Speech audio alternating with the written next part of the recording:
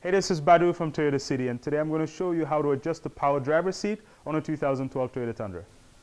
The 2012 Toyota Tundra here is equipped with an 8-way power driver's seat, and this is going to allow me a lot of adjustment. And I'm going to start a little bit further back here, and this is going to be your lumbar support. Every time I push this forward, it's going to apply a little bit more pressure to the lower back, and if I need less pressure there, I can just pull back on this same lever. So one direction to increase the lumbar support, and the opposite direction to decrease it.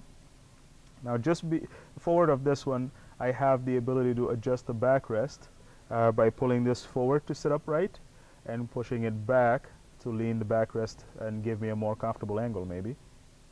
And this particular bar down here is going to allow me to slide the seat back and forth, as well as raise the front part of the seat individually. So if I want more support below the knee, you could raise just the front part of the seat. And I can raise the whole seat by moving this lever, and it tilts it up and forward. I'm Badu from Toyota City. Thank you for watching.